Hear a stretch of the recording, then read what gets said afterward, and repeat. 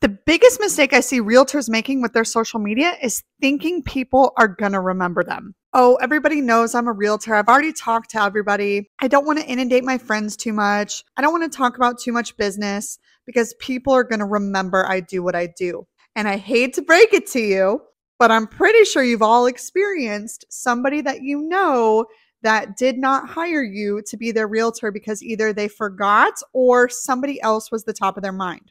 So I caution you, if you are that person that thinks everybody remembers you and you're a realtor, don't get too confident in that.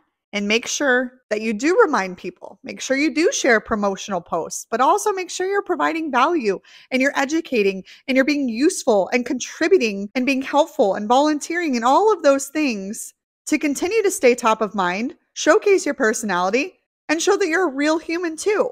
We put a little bit too much pressure on ourselves, thinking everybody's going to be judging us, when in reality, we're inundated with 30,000 pieces of content per day, and our post is just a drop in the bucket that people may or may not have even seen and may or may not even remember. So we have to train our audience that every time they scroll and see our name, our face, our handle, our post, that they associate that with what we do.